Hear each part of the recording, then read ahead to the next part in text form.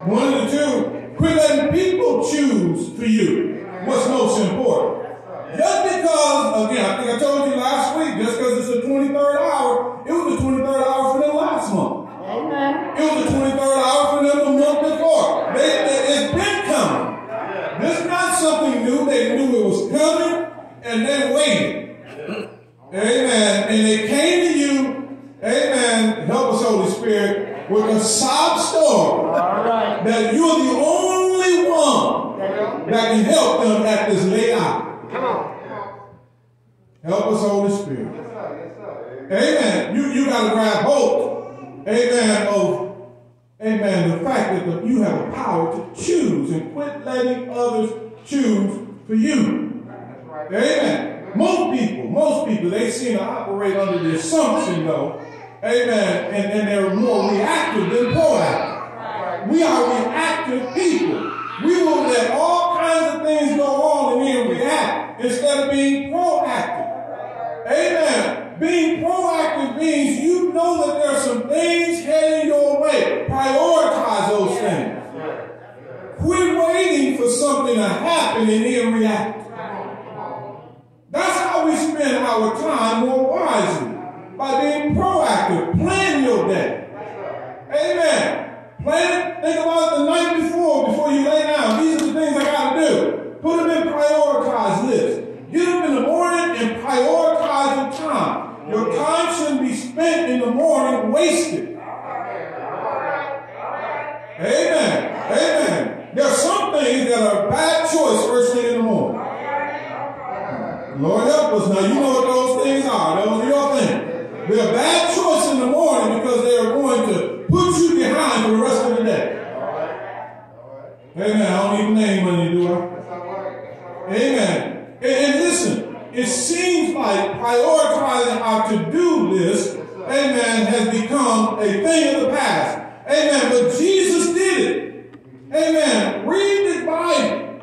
Amen. It's obvious that Jesus focused on what was important and what he needed to prioritize the time. 1 Corinthians 10. Look at 1 Corinthians 10:31. Amen. 1 Corinthians 10:31. Here's what Paul says.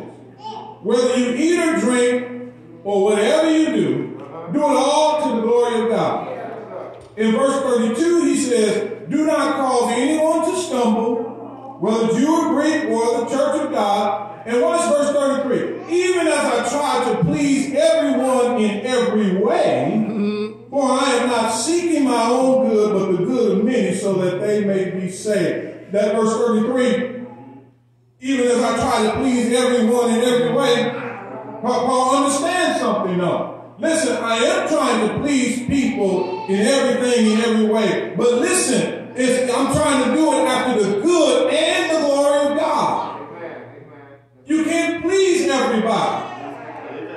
Amen. You can't keep moving things that are important to you in your life. Your health. Amen. Your health is important. God prioritizes your health. Your health is important. Amen. Amen. As a people, we have to be so careful. Amen. Because we will let our health just go and say we don't have time. Amen. But listen, 12 to 15 minutes a day is all you need. Now, if you go back and catalog and take inventory of your time, how you spend it during the day, I bet you can find 12 to 15 minutes. All right. All right. Where you would on your do nothing. Amen. I know I do. Amen. There are those times in the day amen, and I say, you know, I really need to get up and do something. Paul is understanding this. Listen, you can't please everyone, amen, while also trying to please God and take care of yourself. It's impossible. Amen. And some of us, I know we struggle with that. Amen. We want to please people. We don't want people mad at us. Amen. But listen, do not trade your sanity. Amen. Do not trade, amen, your health. All right. Amen. Do not, here's one of the worst things that can happen. Just one of them. you do something you really don't want to do. And you know you don't want to do it. And then you regret that you did it. Amen. Amen. When your yes should have been no. And you know, and you wanted to say it, but fear gripped you. Out here, pray. Pray to the Lord so that the Lord can give you a spirit of boldness and honesty. Because, listen, you're not being honest with yourself. All right. And you're not being honest with the individual. All right. Amen. I'm just telling you the truth. Sometimes you have to tell folks no. Amen. Amen. I won't get into too many illustrations, but amen. Recently had somebody come by the house, always out of gas. Always need money. Amen. Always want something. Amen. All the time. There has never been a time in probably 20 years that this person didn't need something from you. Amen. Never show up to say, hi, how you doing? How things going? Never show up to say, you know something? I really owe you a whole lot. Amen. But every trip, every visit is, I need. Come on. Amen. You want the short version? I said no. All right. That's the short version. You said no? Yes. No. Well, can you just follow me? No. Not leaving the house? No. The answer is no. You go all the way over here with no gas. No. That was the answer. I know that don't sound very pastoral. Amen. But I just need to help you to understand you have to be honest. Amen. And be honest with people. And listen, I just let the person know that I'm tired of you trying to use me. Amen. I'm trying to use me. That's because that's all this really is you trying to use me. Because you don't go around the corner and find somebody else or up the street and find somebody else. No. That was the answer. Lord, let them go home.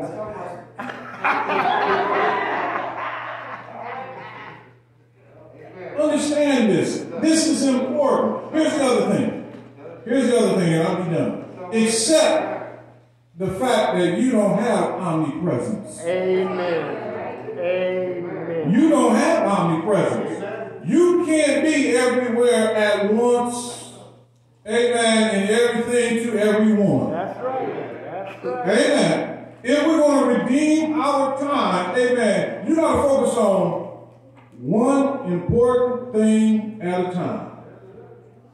Everything can be important. But I'm telling you right now, folks who live their lives like the one I'm talking about, when they come to you, everything's important right now. Right now. Come on, man. Right. It's an emergency right now. You got to move right now. Amen. If you're not careful, you running, you moving right now. Because you don't understand. All right. That listen, you can't be everywhere and everything to everyone at the same time. Man. All right. Heaven speaking. Amen. I said it last week. There's some grown folks too that are in your circle. You know, they come of age now. Amen. Well, there's some stuff they can do for themselves. You don't have to go. Come on. Amen. Amen. One of the things that I try to do with my children is teach them how to have conversations with adults early. You don't have to have these adult conversations. I'll stand there with you, but you got to have this adult conversation. Amen. Because I'm not going to be able to be there all the time. That's right. Amen. And if you can't have an adult conversation with an adult, amen, I'm not talking about talking to them, you know, in a disrespectful manner, but being able to just handle business as an adult. Amen. To ask the right questions. Amen. It's so important because parents, you're not going to be there all the time. You're not omnipresent. Amen. And so look at this. When the Bible says that the Word became flesh, Jesus became flesh, He embraced human limitations. Amen. One of them is He could not be everywhere at the same time. We know God can be everywhere at the same time, but Jesus in the flesh couldn't be in two places at the same time. So watch this. He had to deal just like you and me with all of those situations and challenges to redeem his time, including being distracted, All right. including people wanting his time when he was doing something else.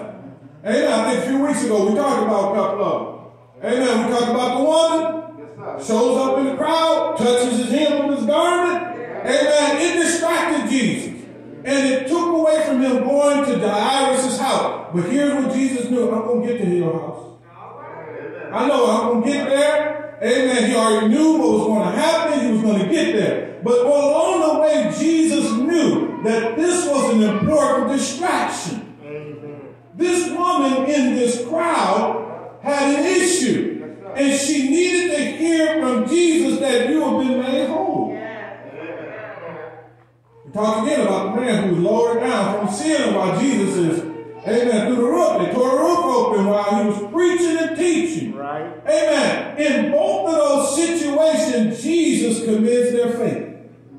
So he prioritized, he focused, even though he was doing something that was more important. Sometimes he welcomed the distraction. But other times, Jesus made sure, amen, that he eliminated all the distractions. Here's another one, Matthew chapter 12. Amen. Matthew chapter 12, 46 through 50. You read it when you get home. But I'll give you the Reader's Digest version for those who are old enough to know what Reader's Digest means. Amen. Jesus is there. He is teaching. Amen. He is talking to the crowd. Amen. And his brothers, sisters, and his mom show up. Amen. His brothers and his mother show up. Amen. And while Jesus is talking to the crowd, they come and whisper in his ear. Amen. Your mother and your brothers are here. And Jesus says, who are my mother and brother? And he points to his disciples and said, those that do the will of my Father. Those are my mother and brother. Now listen. Look at this situation. Amen. Here's the main point of the passage. Amen. Jesus, amen, says, who is my mother and brother? Who's my family? Amen. But here's the other side of the story. Jesus is working. All right. Amen. You missed that. Jesus is working. Amen. He's talking to the crowd. He's doing God's work. And they show up. He's doing the work that God sent him. And listen, if you read that chapter, Jesus is doing some heavy preaching and teaching. All right. All right. Amen. Read the passage because he's teaching about the Sabbath day. See, because they got it all wrong. He's teaching and preaching about the Sabbath. Amen. Then while he's teaching and preaching, amen, they bring him this mute, blind, demon-possessed man. He heals that person, and then guess what? He gets called Beelzebub. You know, you in league with the devil. Jesus got to deal with that. He's doing some heavy principles here, y'all. Amen. And then while he is doing that, Jesus now dives real deep. And he goes into talking about Jonah. Talking about Jonah was in the heart of the fish. Not whale. Making sure y'all in here. The fish for 3 days. Amen. And he says, in the like manner, the Son of Man will be in the... He's talking about his death, burial, and resurrection. All right. All right. There's some heavy stuff, y'all, that's going on. And then it says, and then all of a sudden, amen, out of nowhere, here comes this man. Wanting him to stop teaching and preaching and doing the will of God. Amen. Y'all